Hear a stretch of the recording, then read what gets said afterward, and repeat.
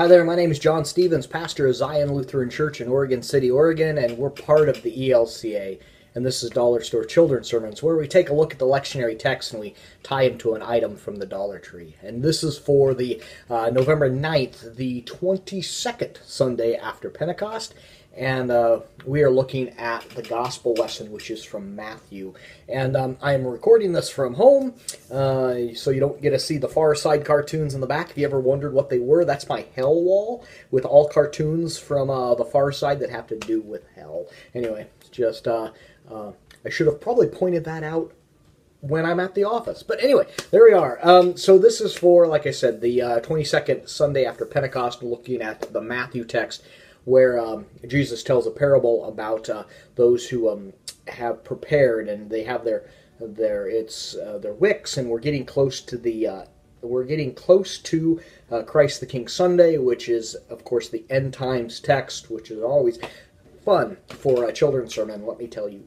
Yeah. Anyway, so the item I'm using from the Dollar Tree is candles. Looking at that.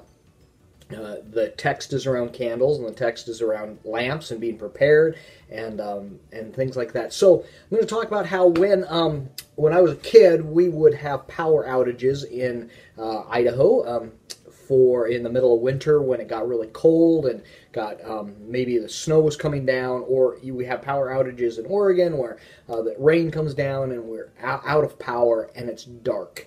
And it's in the middle of the night and you can't see. And so for some folks, they would have flashlights and things like that.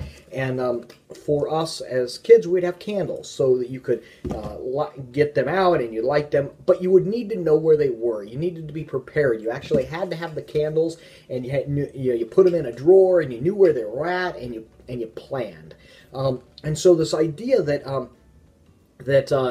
it's more than just us planning and us being prepared, but more that God prepares us, that in our lives as Christians, God works with us, and God works with us to prepare us for this life, that we're not the ones that prepare. We try, and we can pray, and we can read, and we can do all these things, but ultimately, it's God who works in our hearts and prepares us. And it's because of what God has done for us that we have hope. That in this text, when we have all these things happening, ultimately it's God that is working in us. It's God that causes us to have hope.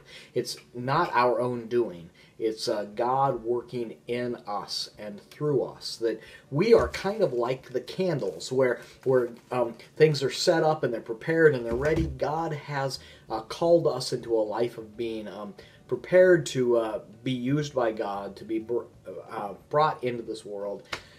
Anyway, so that's where I'm going with. That's the springboard for this one. Using candles, talking about how God has prepared us for this life of ministry, to be used and to be for the glory of God. And so anyway, that's where I'm going with. That's the springboard for this Sunday. And I hope you have a blessed week. Please remember to like, favorite, and subscribe. And have a blessed week.